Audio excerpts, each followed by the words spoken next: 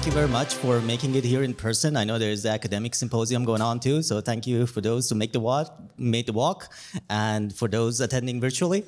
I think you will really enjoy this session. So you see so many people on stage. So you're going to see people from two teams. That is the Amii team and the Attabotics team. So they're going to do a joint presentation on some of the work we've been doing over the past few months. So there's going to be lots of cool videos. You'll enjoy it. I'll just do a very quick introduction, and then I'll pass it to everyone in the team to start presenting. So right to my left is Sean. He's the director of R&D at Attabotics. And his teammates are sort of sitting. I guess we are not in the right order, but there's Arna, Nick, and Nico. They're going to introduce themselves more. And then from our side, so most of the hands-on work was done by Laura and Sahir, who are sitting here. And I think Matt Taylor doesn't require any introduction. He's a professor at University of Alberta and also a fellow at Amii, and he's been advising on the project. I'll pass it on to Sean. So we're going to do a presentation, and at the end there'll be plenty of time for questions and discussion. So enjoy the talk.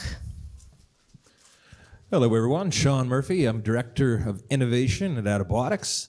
So Attabotics is an ASRS, Automated Storage and Retrieval System based off ants. If ants could sue us for IP infringement, they would. We store stuff in the same method that they do. So we take a legacy warehouse and we stack it vertical. So we take all those goods and we move it into a robotic system that we call an Atta nest. And see, these are the robots. They don't look like ants, but they act in the same way. They store the bins front, back, left, and right. And these systems, this is an example of it going down and putting away a bin and then picking up a bin. So eventually the bin will go to a human pick station. Now these ants are about 200 pounds. They're 2 feet by 2 feet, big enough for a Stanley Cup, Edmonton, I believe. And it'll eventually go to a human to pick. So this is where the human does the picking. Imagine an e-commerce order. You order socks, you order t-shirts, etc., and then it gets sorted by the human into a put wall, we call it. And so you can imagine you can get anything from that whole warehouse in a matter of minutes, sometimes sub-minute. So you can imagine there's a lot of decision points happening here on both what to pick, when to pick it, what bin to select, where to put those bins in that Atta nest. So we have a lot of choices to make. And then we have advanced pick stations, which require only images.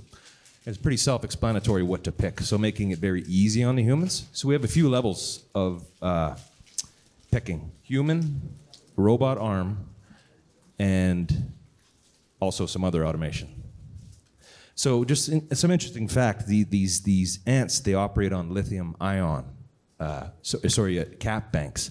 So that ascent, it charges the whole ant for about it takes 8 seconds to charge that ant, and then operates for about 20 minutes. So the sizes of Attabotic structures are quite small, modular, all the way up to medium, up to football fields in size. In this example on the screen, we've got several pick stations. And some of our installations, like our installation in LA, it's 60 pick stations. This here's our micro unit, so we go from small, which is where we're doing a lot of our AI work, to very large. So another example of configuration of the bins. You can imagine the amount of choices we have to make as to where to put products in all these bins. So we go from medical to food service, up to other warehousing, automotive, beauty, etc. And these are real installations all over North America. And we're going into Europe as well. So modular, and they can grow, actually. So once you have an Attabotics installation, it can grow. So meaning whatever you train, imagine you have an AI model and you train it on a certain size, it can grow. So that's it for this bit. So the value proposition. We seek to reduce fulfillment warehouse space by 85% and the operating costs by 75%. So to do this, you can imagine it takes robot evolution, operating efficiencies, and AI in bold, right? So a while ago, we started 2 projects to increase throughput and reliability. And we'll cover into each of these sections. And we've had some very interesting early prototypes and successes. On that note. Thank you, Sean. So I'll take it from here on the throughput set of things. So as Sean gave an intro of how an adiabatic nest looks like, and there are various sizes, various nests, and on the picture you see there are multiple, in fact, hundreds and thousands of bins and spaces for the robots to move in. And given the structure, there are dozens of robots, or as we call it, ants. The idea is to fulfill maximum orders in the minimum amount of time, or minimize the number of time it takes to fulfill the orders, or maximize the orders that come in, fulfill those orders. So more of a specifics on how this all fits for adiabotics in terms of AI, how it's fruitful, and so setting up the operation or the perspective, so the details. So as I said, dozens of robots, hundreds and thousands of spaces having bins, and then bins have particular compartments, 1 to 16 to be specific, and then those compartments would have SKUs or items. And then each order that come into the nest, the task is to fulfill it as soon as possible. So we get this decision, we got to make these decisions quickly, and we got to make smart decisions, right? So these are like, if you look at it, these are like in an order of exponential set of decisions to make. Dozens of robots picking hundreds of thousands of bins, and you got to select smarter bins to fulfill. So that's one side of maximizing throughput, which is order fulfillment. Laura's going to talk more about it. And if I move on to the next one, so what I've been focusing on recently is in the item and bin allocation. So we got this entire space, 3D real space, that spans meters. And the task is, so given a nest, hundreds and thousands of bins, what's the optimal way to put in items into the bins so that the next day you come up and start a structure, you get that optimal throughput on that day.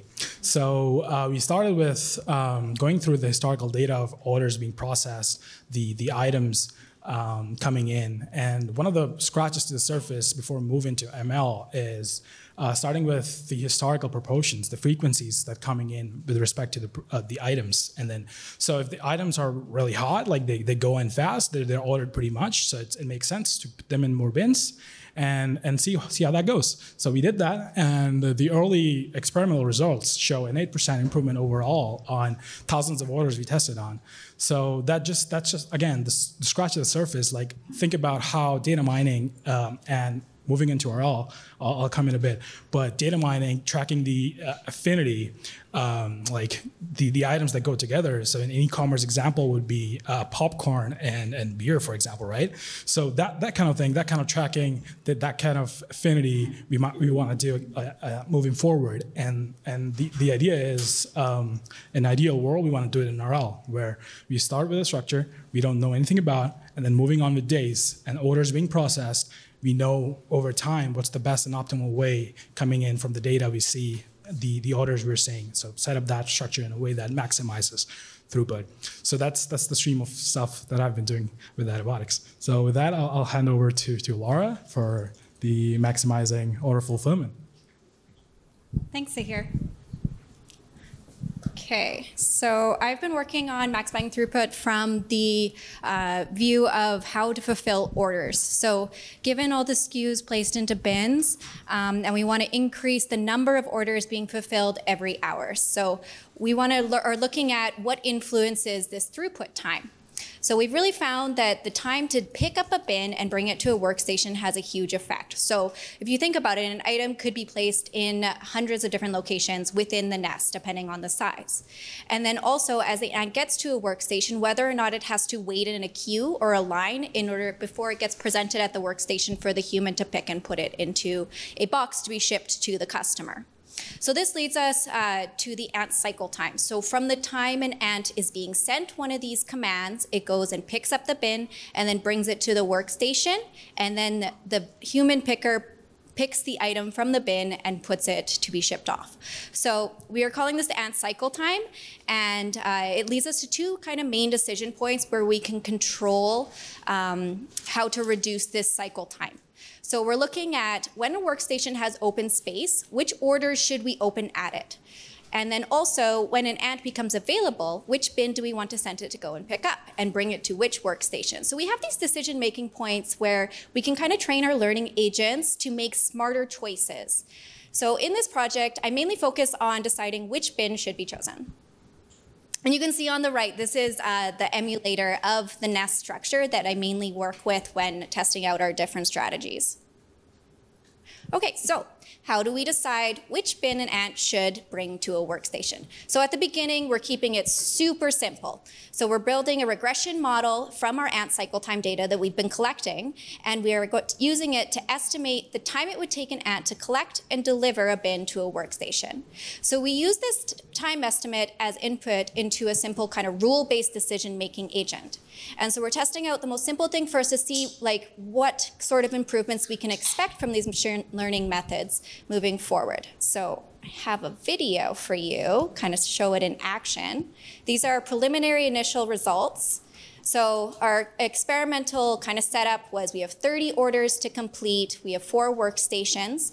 And you can see on the left here, this is the default agent behavior where it's going and collecting. We haven't started making any of the decision-making points yet. On the right is our latest one where we're using the supervised learning models in order to estimate the time it'll take an ant to complete an order.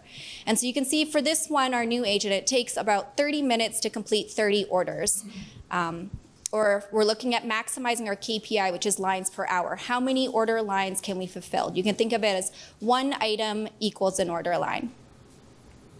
So this was our original ACT agent, or ant cycle time agent that we started with. So already we've improved from there.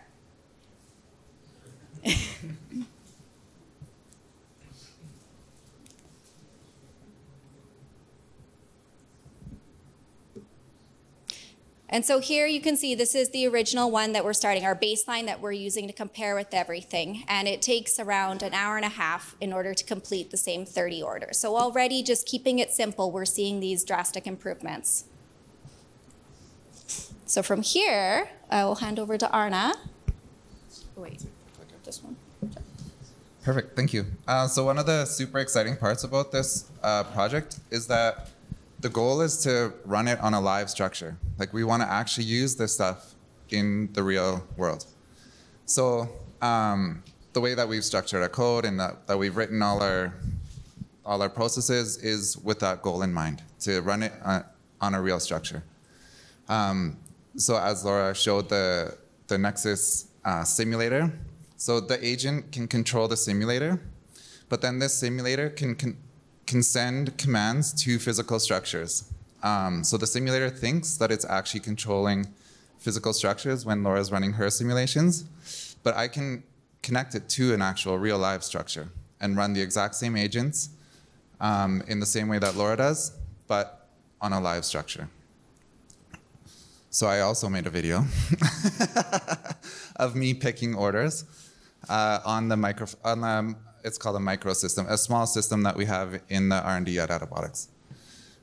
So I submitted 8 orders with 9 items each. I filled 200 bins with different colored water bottles, and so I'm going to start picking these from the system.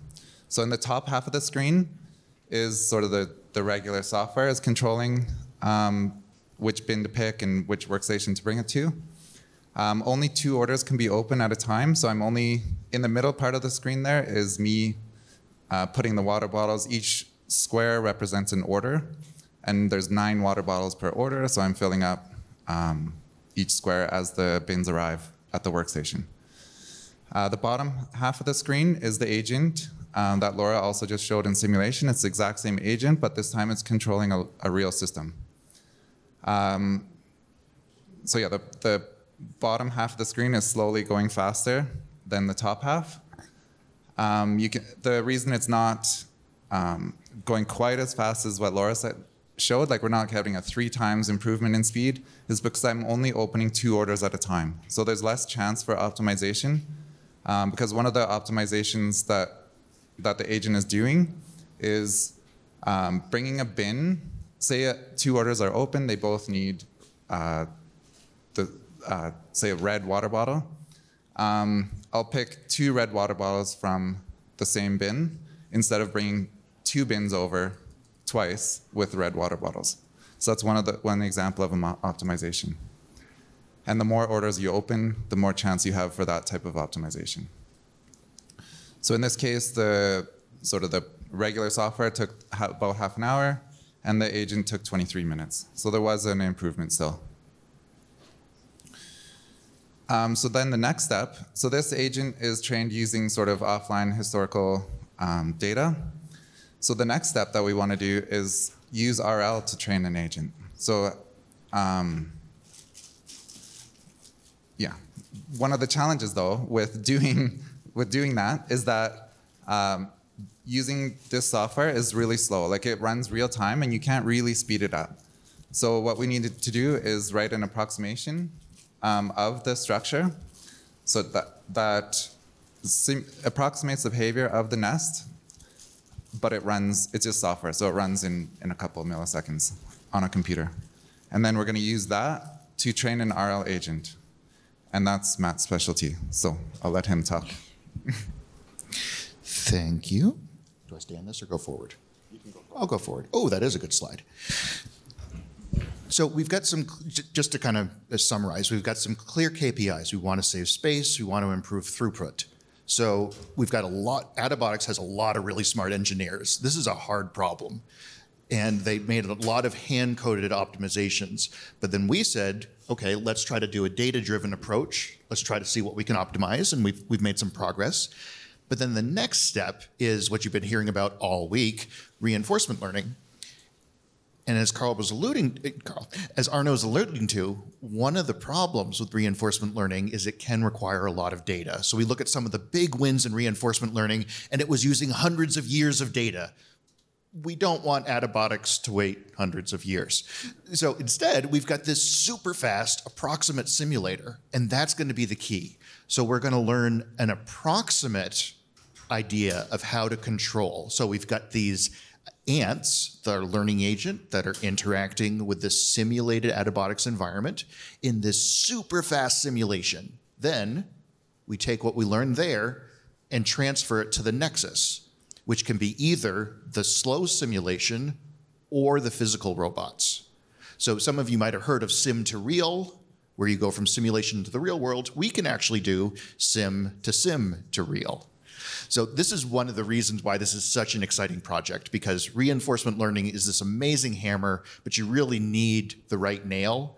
And it's great that this Attabotics problem is actually the right nail. So we're really looking forward to going, right now we're using ML to improve the existing processes, but with reinforcement learning, we'll really let the agent open up its decision-making process and hopefully think of things that our engineers haven't thought of yet and discover even better improvements. So let me hand it over. Okay. Thank you, everyone. I'm Nikolai Kumar, and I'm one of the data scientists at Attabotics. And we're going to shift focus from maximizing throughput to maximizing uptime or reliability of the robots, and how AI and automation can help there. So at Attabotics, we have hundreds of robots in several structures all across North America. Each one of those robots sends back a lot of telemetry into our cloud processing pipeline, which does processing and analytics. Our main goal here is to use all of that information to reduce the amount of manual intervention that the human operator has to do to maintain a robot. Currently, what they do is there is a regularly scheduled automated maintenance checklist, and we partnered with AltaML to this automated maintenance board that takes over a bunch of those tasks. So here the Nexus calls a robot into this automated maintenance boards during operation. The robot checks in, and we have a bunch of analysis scripts that use machine vision for identification and classification to check the wheels and the gears. In this case, it detected some damage on the tire. We also check the tolerance on the pick arm shuttle. And between the pick arm shuttle and the wheels, this is the main way with which the robots interact with the structure. So it's very important to check those regularly. The previous robot was not sent back into the structure because it was flagged for further intervention by a human operator. In this case, this robot, I believe it's Ragnar, comes in and is checked again. And here, no damage is detected and everything is within tolerance. So now this robot can go back into the structure and continue operation. This is very unintrusive and it does not require any kind of manual intervention. So this is cheaper and we can generate and collect a lot more information and track these robots throughout their life. So this is the maintenance of the robot while it's in the structure. Before the robot is even allowed into the structure, we have this diagnostic test where the robot cycles through each of the drive through its full range of motion and then collects profile information and uploads it to the cloud. We then kick off analysis tools that go ahead and classify each profile for each drive to make sure and compare it to how it's supposed to be and flag it for potentially denying the welcoming process. Here's a sample output for drive 1. We have some handcrafted features that we run against these profiles, and we compare how this specific profile compares to all of the history of all the robot fleet. That way we can identify outliers and flag that robot, that specific drive for repair. Now we use handcrafted features because for us interpretability is important. We don't want to know why a drive failed. Well, we don't want to know that the drive failed. We want to know why, so we can actually flag it to the repair personnel. In this particular case, this profile is supposed to be relatively flat, but due to the slope, there's likely some kind of a misalignment. So now the human operator actually knows what to potentially fix. So this was the work. Part of the work that we do on the robots. We are also doing a lot of analysis work on the structures themselves. So as Sean alluded to earlier, we have structures that range in size from very small, like you saw in the pictures, to the size of a football field. Each one of those structures has down columns. Those down columns are used by the robot to traverse vertically and access the bins. In each corner of those down columns, there is gear racks, which the robots use to travel vertically. Currently, there is usually like hundreds of down columns per structure, if it's big enough. And that means there's millions of teeth that need to be inspected. At the moment, this is being done manually, which means that there is a human who has to enter the structure and inspect a column that is potentially 6 meters tall or more. So in that case, because of safety concerns, we have to shut down the structure and allow the person to enter and inspect. So we created, we modified the robot to do the inspection themselves. So in this video, you see a laser scanner that scans the gear teeth as it traverses down the column. What we get from the laser profiler is a point cloud, which we then created analysis methods for to extract every gear pair. And once we cluster it and look at the entire column, you can see that damaged gears are very easily detected. So with this, we are actually automating the inspection process, and we can do it while the system is running, because all that it is a robot is descending slowly down a column, which means that for about a minute or two, this column cannot be picked from. So with this, we have automated structure inspection as well. I will now hand it over to Nico for some further work. Thank you. So another area where we're working with AI is to increase order picking efficiency. We are using AI vision models to assist humans and robots in picking goods. We have switched to synthetic data for our training because the vision models need a lot of data to train. So just to cut down on the training time, we have switched to a synthetic data where we only need like between 20 and 50 images instead of 1,000 images per product. We then use those images to create a 3D model and create more pictures to train the actual model with. Here's a quick overview how we use a few product images to create a 3D model. From that 3D model, we can use 3D modeling software to create new views with different lighting settings. We can use the rendered images to create our actual data set, which also has a pixel-perfect annotation of the products. We can then train our models. We use several different model settings and train them side by side to find out which one works best for this specific data set. We can then deploy the model to either use in robotic picking, where the model is used to locate products so the robot can pick it, or if a human is picking the products, you can use it to identify instead of using a barcode scanning. So this is how our system works together with a third-party vendor, Plus One Robotics. They specialize in product each picking. So our robot brings the bin to the robot. It can see where the product is located and can then do the picking.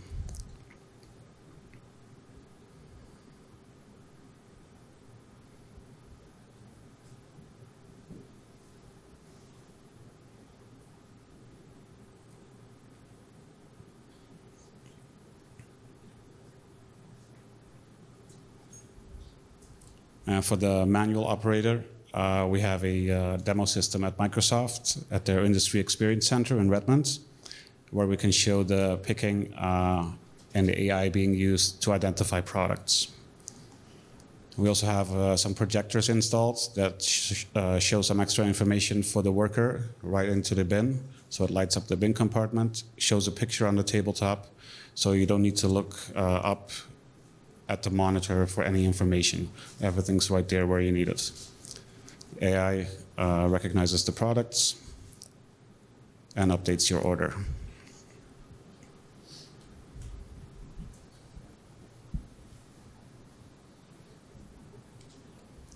Thank you. Okay. Well, thank you very much. Please help me thank all the speakers for the presentation.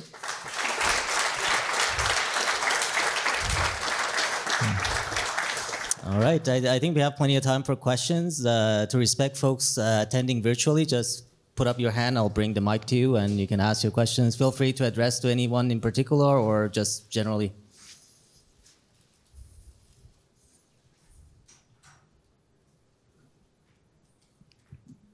No questions? Seriously? Oh, there you go. Oh, you got it? Okay. Hi, my background is RL as well. I'm just curious what type of RL algorithm you chose for your application and what was the reason behind that? Hi, thank you for your question. So we're just starting the RL journey, and we're starting with Q learning to kind of as an initial test case to see whether we can just keep it really simple and if it'll work for us. So we're hoping to see some improvements or like even a decrease in improvement to gain any information we can and where we can go from there. So we're just starting the initial deployment of these models and very excited to see kind of where it leads from here.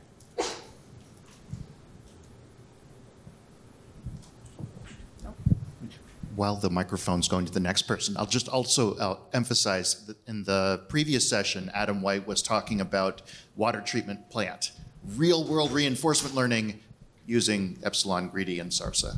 So we want to start as simple as we can, get that proof of concept working, and then maybe we'll scale up to really interesting algorithms if we have to, but only if that extra complexity is justified. Sorry for cutting off the next question. No problem. For the reinforcement learning setting, so this is clearly a multi-agent environment. So are you using only local reward or also global reward as your reward function? And for example, and do you also consider cost of finding items for, in the bins? Yeah, so right now we're keeping it super simple, and we're going to be polling to make at every decision-making point. So as soon as an ant becomes unavailable, then we're going to poll our agent to decide which bin to go and pick up. So we're kind of trying to constrain the problem. So we're starting with one workstation, and when the ant becomes available, which bin do we want to go and pick up? And then we're using the time estimate, so the amount of time it'll take to go and pick up that bin and bring it back into our reward function. And so in that case, we can kind of get a better idea of what's the optimal bin to go and pick. And once we have just seen that it works there in a very simple situation, then we're going to kind of expand it and maybe bring it into like multi-agent environments and everything. But right now we're trying to keep it so it's just one agent making one decision. Thank you. Hi. So one of the questions from a layman, in terms of computing power of RL compared to ML, are you foreseeing that you will need a lot more computing power to work on RL compared to ML? Yes. And this is really where that super fast simulator comes in. Because if we didn't have that, it would be impossible. But now we've got the super fast simulator that an agent can learn on. Ooh.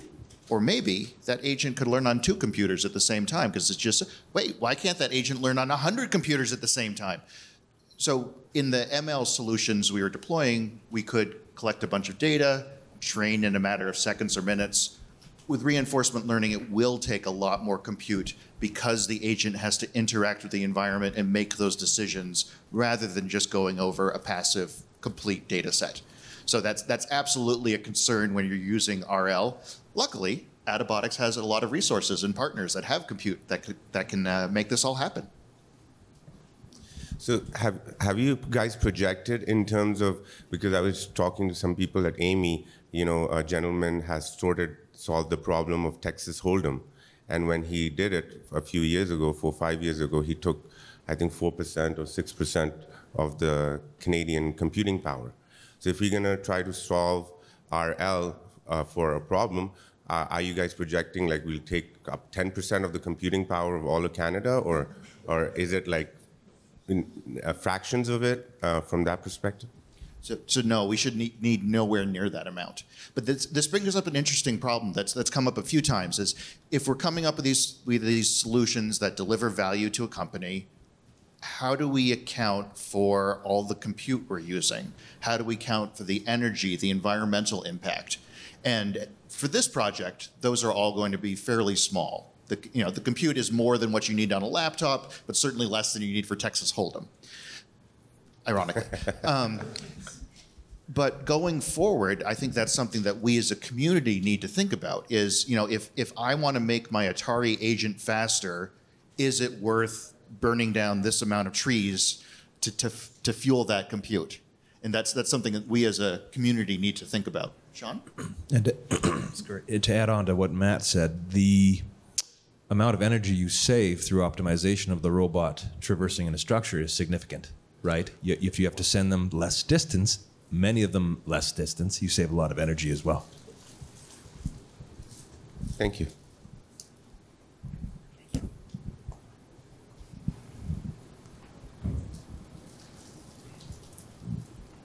Hi, on the human side, how many occupations are you replacing and how many occupations are you creating? It's a common question. Might be a whole separate topic to answer that one, though. I won't do it here, but catch me on the side and I'll give you one opinion. I'll also point out that I believe Sahir and Laura were hired into Amii specifically for this project.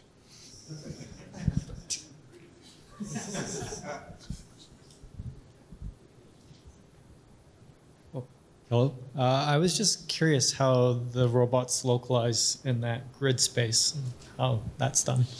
How do they know where they are?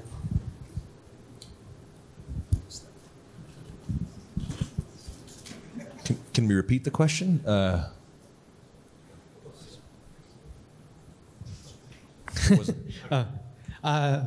Sorry, I was just wondering, how do the robots localize in the grid space? Like, how do they know where they are in relation to the other robots so they don't hit them? Yeah, so they're using QR codes for localization, and they communicate with a central nexus, and the central nexus verifies their location compared to a database. But they also have a camera on board that tells it where it is relative to the grid square.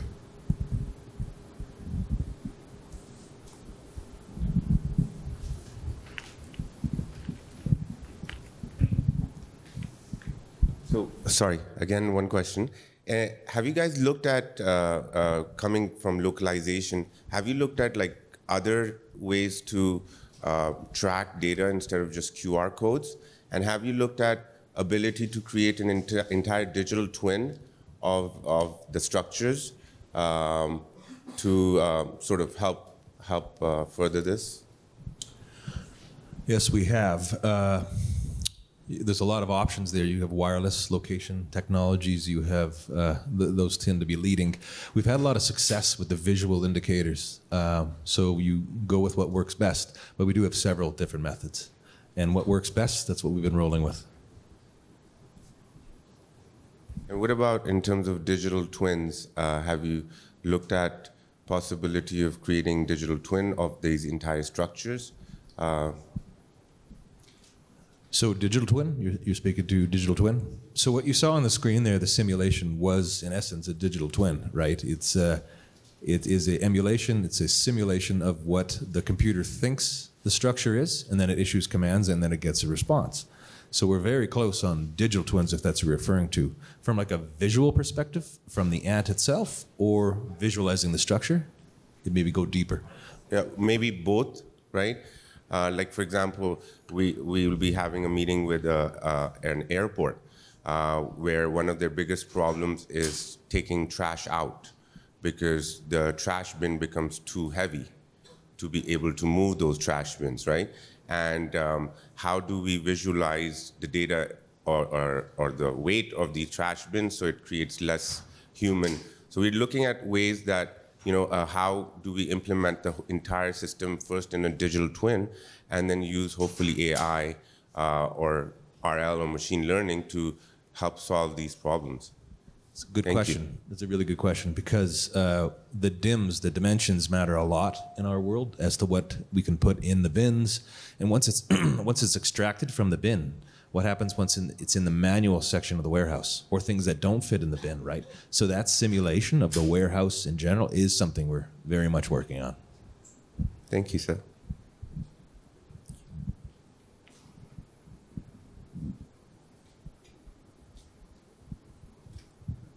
I guess from a layman's perspective, what's the difference between a simulator and a digital twin?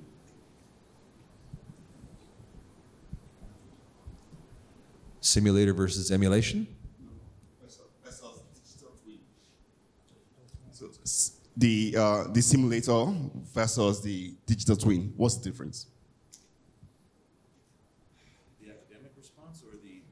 I'm the industry response. I know what we've done and what we're calling it, what we should be calling it. Matt, have you got a good answer to that one? It depends.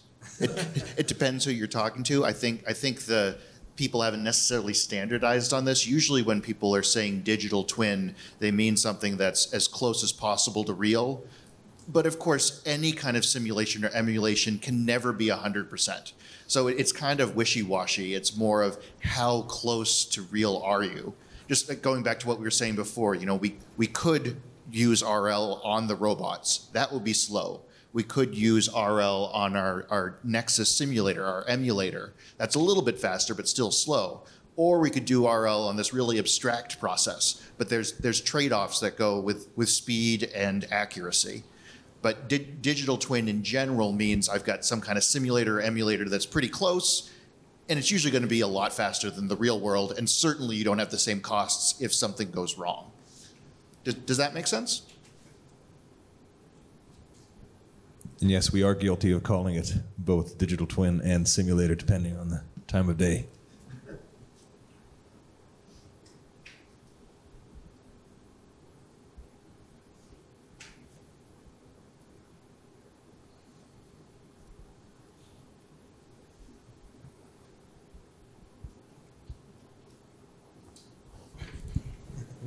Yeah, I think that's everyone. I don't know if we get questions virtually. Is anyone checking? I have no way of checking. I assume there are no questions virtually. All right. Yeah, one more. Hey, thank you for sharing how you're breaking down like this really complex process into small things that you can optimize. Speaking of that, like I just looked at the layout of the buildings, how they're kind of like this big giant box, and then there's like this little station on the side. But I'm wondering, like, does it have to be that way? Like, what if you had the boxes as like the second floor or something, and then the things just came down, so you had more room for people, I don't know, like to see each other when they're doing the box stuff? Do you know what I mean? Like, it creates like you, and then there's like a giant box wall besides you, and then I guess the next person would be besides another big giant box wall. Love the idea. What's your name? Please drop your resume at the recruiter event soon. No, we're very good idea. We actually do have a prototype. Not to get too deep. Very close. Very close. Think of it as a drive-through of sorts with multiple layers. So yes. Cool. Thank you. But still interested. Okay. Last call for questions. Yeah, I mean, everybody's here all week, so feel free to approach anyone and ask more questions. Let's thank the team again for their wonderful presentation. Thank you.